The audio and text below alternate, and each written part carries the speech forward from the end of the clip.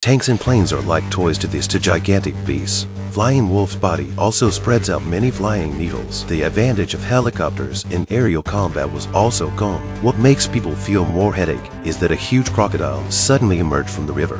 Its size was even bigger than George and the Flying Wolf combined. Every step the crocodile took would shake the ground. It can bite a fighter plane with one opening. The sight of these attacks terrifies Davis. He knows that the only solution to this crisis is a genetic antidote. Finally, he and Kate find the antidote in the genetic company, but they were unfortunately caught by Claire and Brett. They injure Davis and take Kate to the roof. Claire and Brett are ready to escape by plane, but can they really get away?